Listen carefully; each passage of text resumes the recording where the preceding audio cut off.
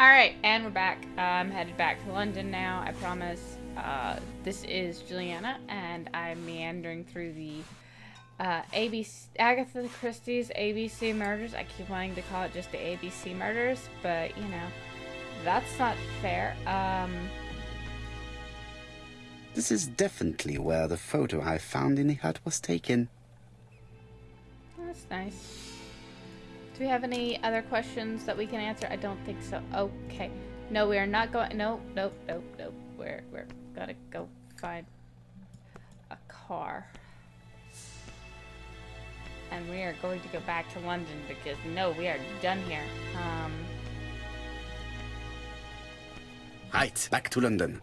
There is nothing more for us to do here. Oh. Right, back. I'm coming, Poirot. According to the guide, the next train departs shortly. Alright. Right, back to London. There is nothing more for us to... Really? Really? You can't just... Oh, hey.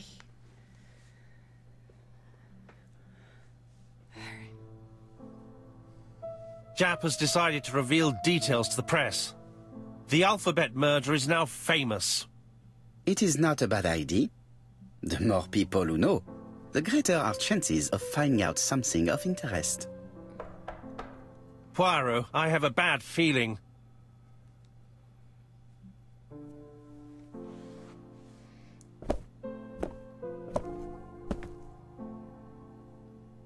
Poor Mr. Poirot, not so good at these little criminal matters as you thought yourself, are you? Rather past your prime, perhaps. Let us see if you can do any better this time. This time, it's an easy one. Churston on the 30th. Do try and do something about it. It's a bit dull having it all my own way, you know. Good hunting. Ever yours, ABC. What an ass. I'm sorry. Good hunting. Like, what an ass. But Did you hear really. that, Poirot? The murderer seems to be taking it all as a game, a challenge. He will strike on 30th in Churston. We must warn Scotland Yard. You guys notice, By the way, Hastings, what day is it? Well, looking at the calendar, it's the 30th. No time to lose. We must prepare our suitcases for Churston. Mon Dieu, it is already 10 o'clock. I will call Scotland Yard immediately. maybe we can get through this time. Ooh. As I hit the table. Sorry about that, everyone. All of the, let's see. Okay. In his haste, Hastings tore the envelope.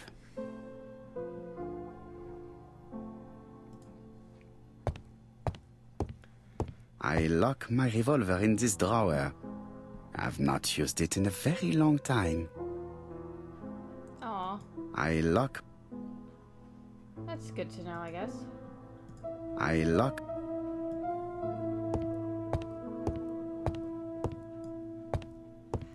Oh, I'm gonna go over here, get as many clues as possible, because, you know, I'm kind of a points hog. I'm not even gonna lie, like, I am an achievement type of person.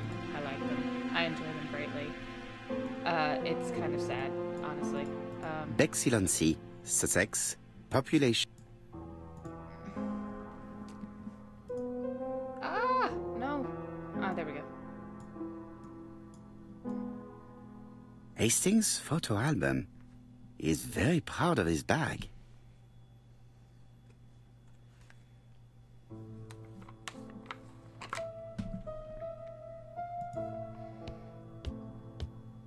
Nothing.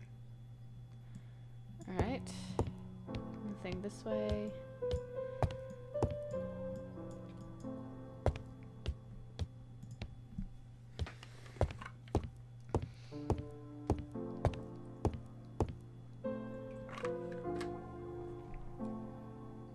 Daily Flicker, July 30, 1935. ABC affair, no progress. The alphabet murderer is still on the run. Ever since the police found the connection between the Bexhill and Andover affairs, the inquiry has barely progressed. In this issue, we are publishing provocative letters sent by the killer to Hercule Poirot. Unfortunately, they have not yet helped to find him. Daily Flicker, July the 26th, 1935. The Bexhill Horror. Young maid strangled on the beach. Killer struck at midnight. Alright, let's see what we've got here. No gray cell stuff, so let's... It is not a good time. Alright, let's call Scotland Yard. Hello, chap. We received a new letter from ABC in the 10 o'clock post. Where and when? In Churston. Today. Today? I'll inform the population immediately. I'll check the train times. Call me back.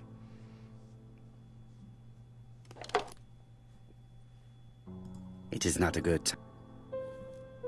It is not a...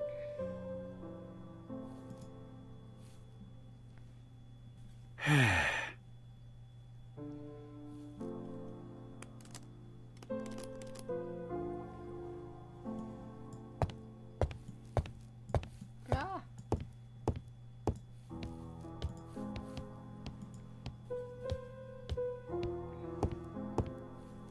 Hastings, what you are doing is an absolute disaster. That is no way to pack suitcases.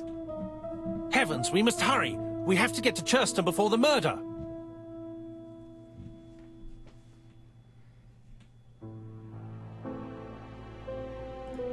You're right, Hastings. It is an emergency. At last, Poirot, you're being reasonable.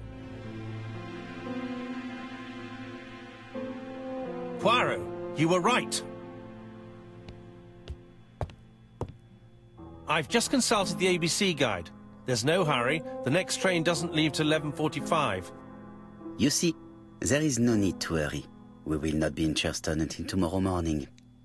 After the murder. But why has the murderer warned us so late? It's not what he usually does. Did he do it on purpose? Very good question, Hastings. We should also compare the letter we have just received with the other two. Although I have very little doubt about what we will find.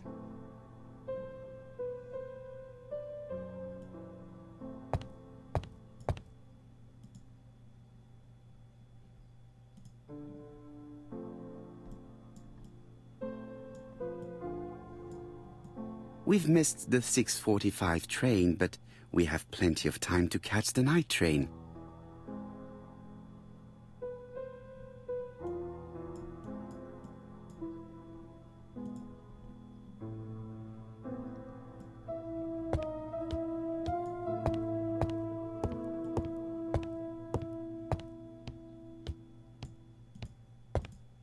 Now that we have time, let's Right, do this. let us compare this new letter with the second one. Let us examine this more closely. Alright, now that we've got the first... Certain characters in the two letters. So, if we Yes, the last this time... I is weird. Right, let us compare this. Yes, the I characters in the two letters do indeed have the same defects. I have to find some other similar defects to confirm my theory. And we small W, and this one, and then as well as the A, but we'll get there in a minute. The W is not printed properly. Right, let us compare this with the other letter. As you thought... this one's easy. Hey, there we go. There we go. Of course, the W characters in the two letters do indeed have the same defects. I have to find... Yes, the A appears to be quite unusual. Right, let us compare this with the other letter. That's right. The A characters in the two letters do indeed have the same defects. My theory was right. These two letters were written with the same typewriter. Let us now try and get our brain cells to work.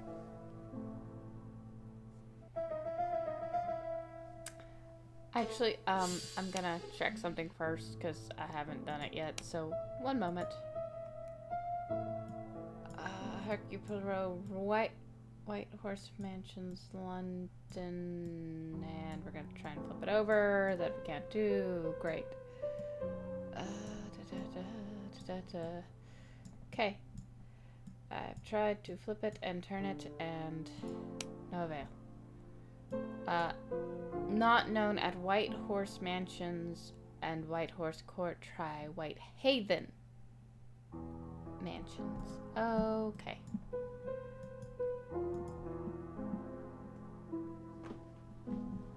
Now we'll go to the Grey Sales.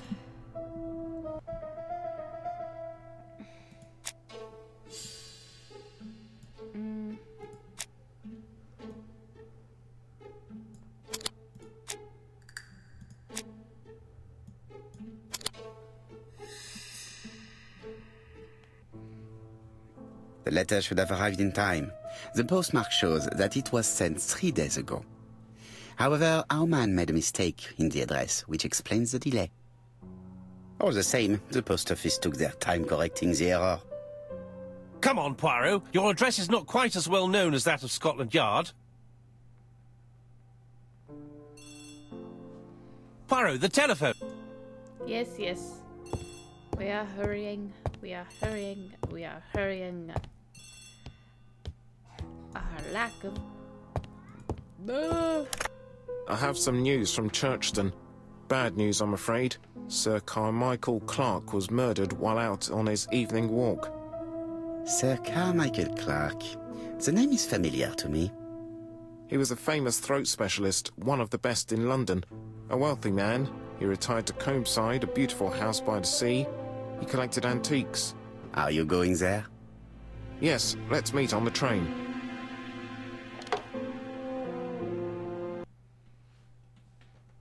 That is very far away from London.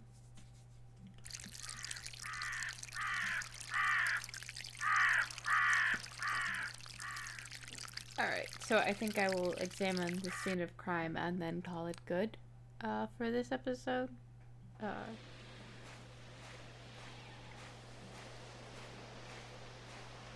The victim is called Sir Carmichael Clark, one of the best throat specialists in London. The body was still warm when we found it. If we'd been warned earlier, we definitely could have saved him. It appears that the murderer made a mistake when he wrote his letter. A mistake? Lucky for him. And what if he did it on purpose?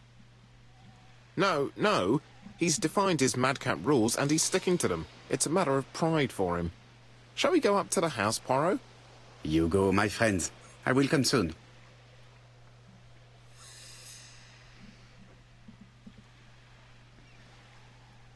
Alright,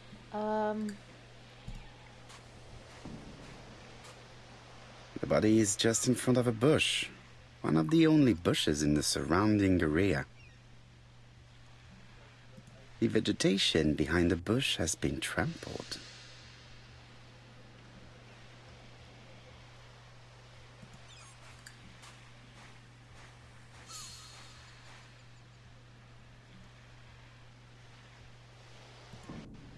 Apart from the wound to the throat, the body is untouched. No cuts, no bruises.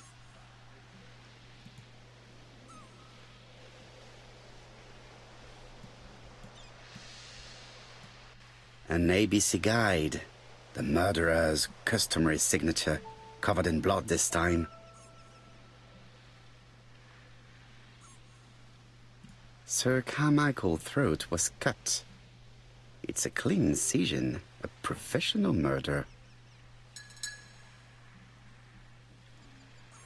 The gravel on the path has been sprayed with blood that covers a conical-shaped area, which starts at the body and becomes wider as it moves further from the bush.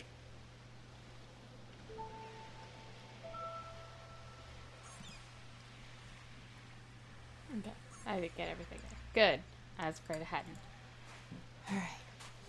A little bit more, and then we will... Jap has emptied the victim's pockets and has laid out their contents on this piece of wax cloth.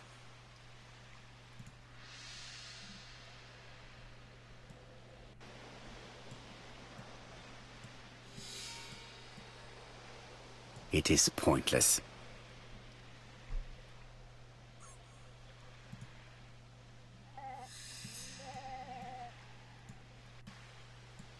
An oriental dragon. It's an old piece, much older than the pocket watch on which it was fastened.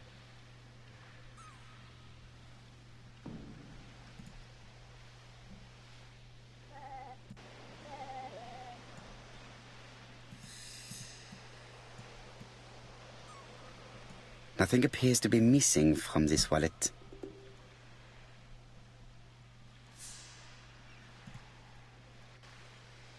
Okay.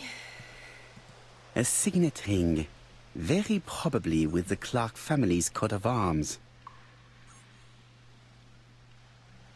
Let us now try and get our brain cells to work. All right.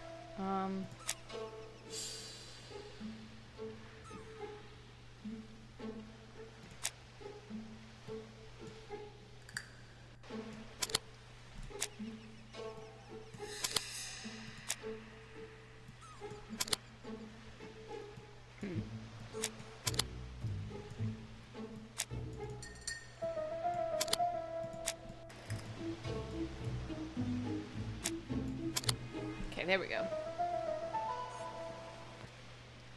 Sir Carmichael had his back to the bush when the killer cut his throat from behind. A fatal blow that sprayed blood over a range of more than 1 meter.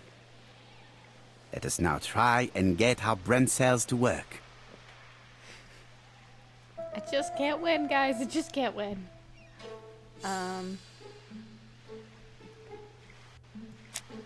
Okay.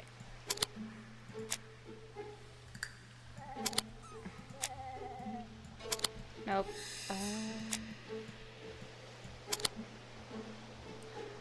Sir Carmichael died without seeing who struck him.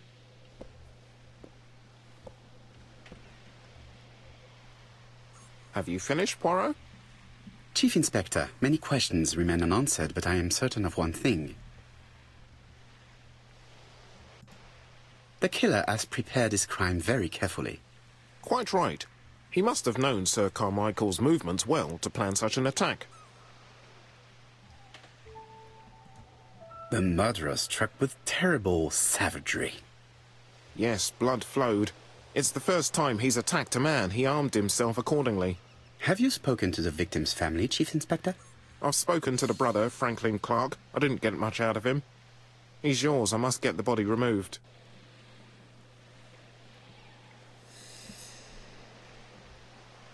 Alright, a couple more things and then I promise I'll be done. I just want to be done with this area and then we can go. This place is very calming.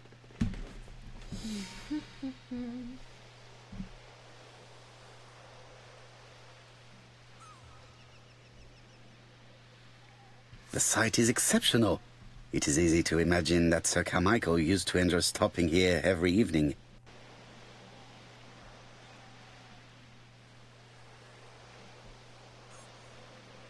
Okay, seeing if there's anything else that we need to really look at. I had better go up to campsite. Alright, so I will leave here and with the meandering. I should soon be done, I hope, with this meander. Not that I'm not enjoying it, it's just... I've kind of played it in one playthrough, basically, for you guys, so that I'm not getting ahead of myself. Anyway, or forgetting important details, because I tend to stop at weird points. I try and stop it where you would at a chapter, but sometimes there's information you forget like that. Anyway, thumbs up if you like it. If you like what we're all doing here, please subscribe. Feel